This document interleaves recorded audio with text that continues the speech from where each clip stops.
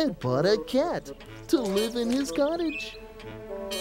Oh, dear Chansey, look outside.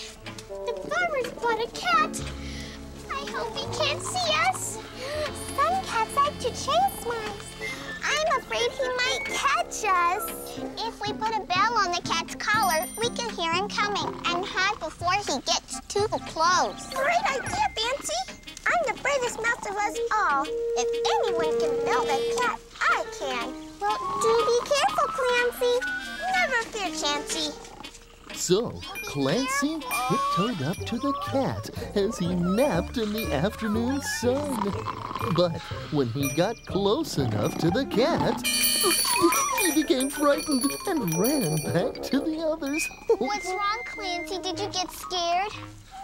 No. I just didn't think it was the right time. Oh, I'll do it. Ha! You're too small, Fancy.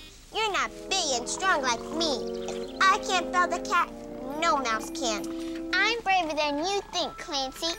In fact, I'll build a cat while he's awake. I'll walk up to him and say, "Here, kitty, kitty cat. Here, kitty, kitty. Here, kitty, kitty cat." There are cats in the jungle and cats in the city. Some are really big and some are itty bitty. They roar and meow and they look so pretty. Here, kitty, kitty cat. Here, kitty, kitty. Here, kitty, kitty cat. Here, kitty, kitty. That cat loves to stretch and sleep. That cat loves to pounce and leap. That cat loves to play and run. Cats are cute and so much